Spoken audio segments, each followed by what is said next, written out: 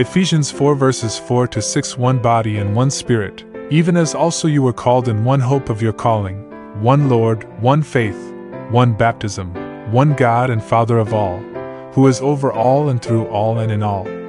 In Ephesians 4, Paul first speaks of the one body and then of the one Spirit, the one Lord, and the one God, the Father. This indicates that the triune God, the Father, the Son, and the Spirit has been developed in the body.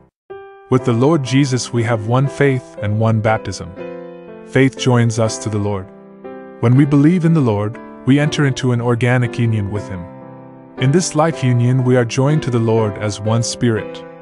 Faith joins us to the Lord because we have believed into Him. Baptism has two aspects. On the one hand, we have been baptized into Christ. On the other hand, we have been terminated from Adam. We were born in Adam, but by baptism we were transferred out of Adam into Christ. Therefore, negatively, baptism signifies termination, and positively, it signifies union. By faith and baptism we have been transferred out of Adam into Christ.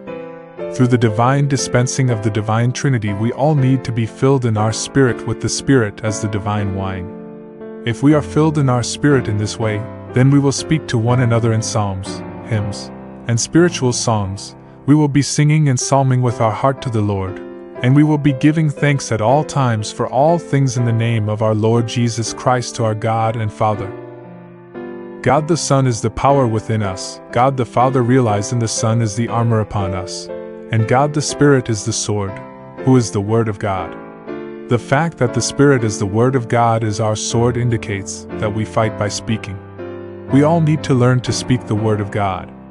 We all need to speak the Word and present the truth that we have heard.